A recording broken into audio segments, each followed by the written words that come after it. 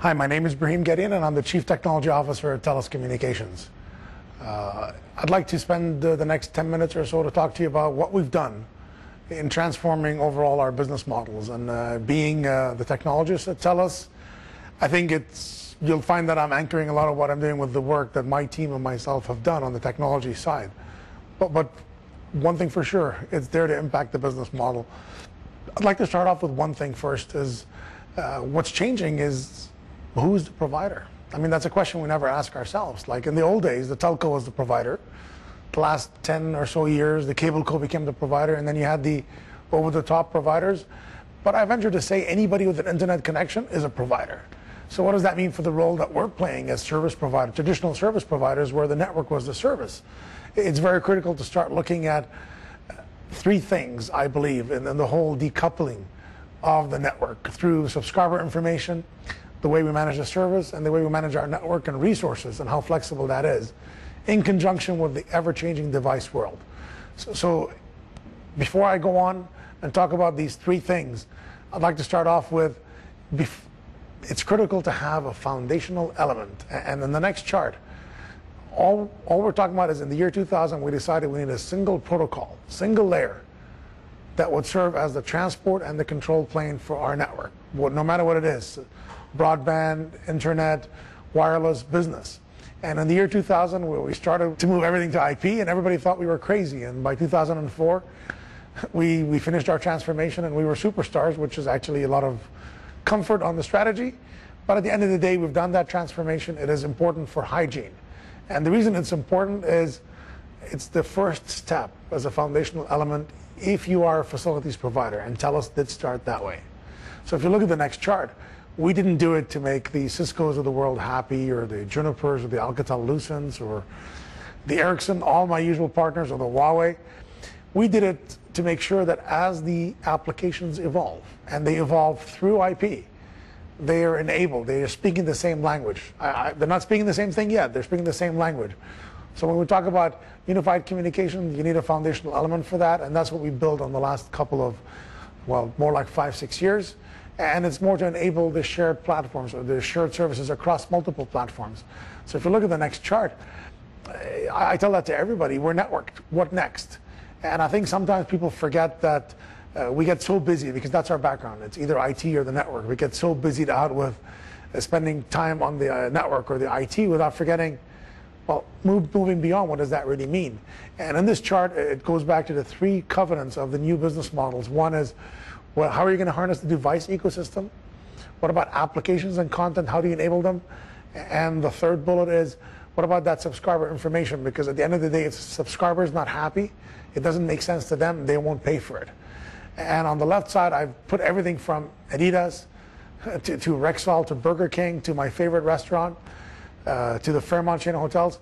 All these are service providers, and we sometimes miss that little subtle point, because we only think of service providers as people who are internet service providers, wireless, cable, or traditional networking service provider. So if you look at it as that changes, Telus took a conscientious decision.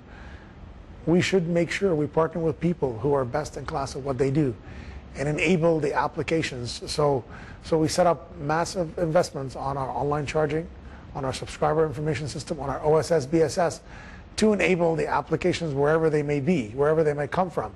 So we've taken the lead in Canada on the One API pilot with the GSMA, and I believe Canada is the first country in the world to have a national ubiquitous One API pilot. And the intention is, if you're connected, then the whole world should be an application store.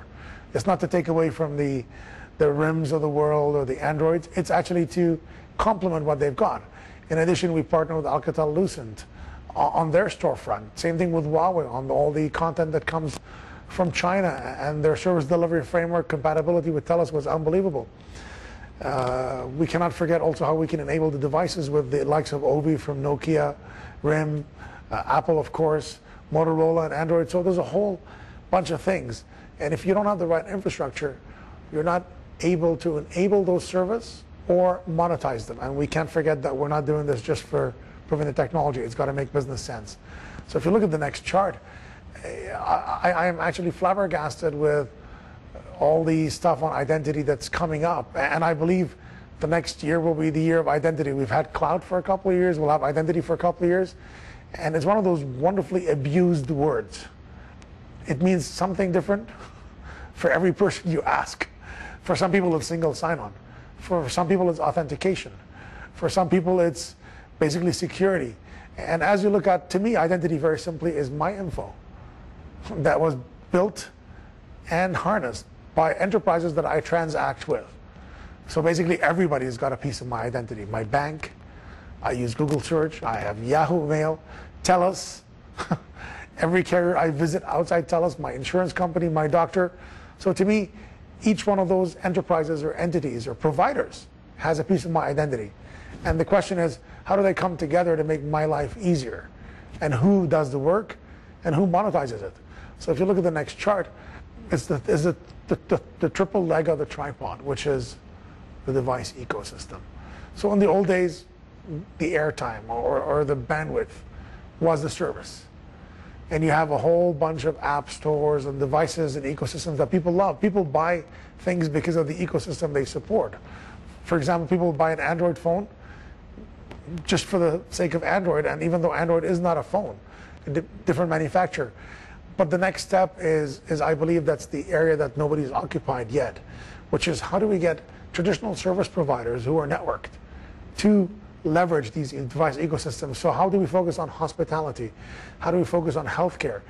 And that's the leg from the devices. It's not really giving you a radio signal so you can go to an app store and buy an application. That doesn't require Telus. But how do I sit down and enable a hotel to be successful? Or how do I enable a bank to be more successful? Or more fundamentally, as citizens, how do we work with the government to ensure their applications on our network make sense for the actual end consumers or citizens? And the key question is, when you look at all of this, how does that transact on the network and through the app stores and the internet itself at the end of the day? So if I look at the next chart, for us from a provider evolution, we've always been the trusted partner. We've had the facilities. We have your credit card information. We have your address. We have customer care, which is unique, 24/7. So as we evolve into application enablement, it's very critical to know what does that really mean. It's not us building the applications. Actually, there will be some applications that are Telus built, but it's us putting the right systems and mechanisms in place, all the way from subscriber info, device info, to charging, to enable open innovation. So anybody can ride on our network. So going from the walled garden approach to the managed garden. So yes, the managed garden, everybody has to pay a fee, and that's how we make our money. But that's there to give a superior experience to the end consumer and make the lives of the consumer as they go through multiple enterprises much easier. So if I look at the next chart, I want to make sure that people do not believe things happen easily. We've started down this path 4 years ago, and we're not there yet. And one of the things I keep mentioning to my colleagues and my clients and whoever will hear me on this point, transformation is a way of life.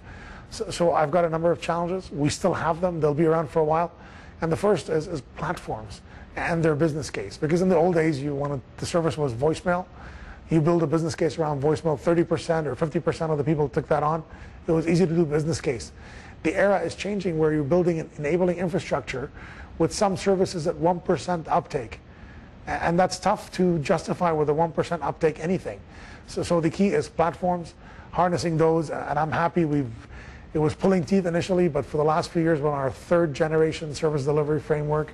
We're working on our online charging system, so that's fantastic news. It's getting gain within Telus. It also means a new business model, new revenue model, and that was the first challenge that we had to overcome. The next one, very simply, is legacy. One of the questions we never ask ourselves is, well, we've been around for 100 years. There's good service, good margin happening. What is happening to those legacy systems and how do we move them forward? And that is a very critical point. A lot of people spend too much time reinventing old services with new technology or reinventing new systems with new technology. That is the kiss of death. Another point that I have is you cannot just have a high-level vision. You've got to take that high-level vision down to multiple levels. And that's what we've done. Because it's so easy to say we're going to go on application enablement and then farm that transformation or that business model to multiple entities that exist within our organization. And you know what they do? People are excited. This is a new thing. They'll just do the best they can within their own environment. And that silo transformation is a killer. And last but not least, on the challenger side, it's the whole notion of people. Telus has been profitable. I can't complain about my stock price or the Telus performance in the network or globally within our own peers. But the reality of the matter is, so it's tough to convince people that, you got to change. You only change when you're having massive trouble. So it was exceptionally difficult to make sure that the people who are running massive revenues today feel the need to transform. So in a lot of cases, it was different people. So that area of people, culture, the willingness to change has to be addressed. I don't want to leave on a negative note. So yes, we've had challenges, but we've had great successes. And the first and foremost is the new business models that we're able to leverage, like our time to market has dropped by a factor of 5 and 8 in some cases for new services. The cost of ownership for a service has dropped by a factor of 10. I mean, they're a blanket statement, but they're true, like on average. So we're pretty excited about our investment in platforms. And regardless of the challenges, it just proves the path. As you go to application enablement, we've gone from the era of making $7 extra ARPU for a service a month to making 7 cents, and we are making money that way. The second point is, it showed us that transformation is not network or IT or marketing. Actually, it's truly business transformation. It has to get focused on the business model, and that's what justifies everything we're doing.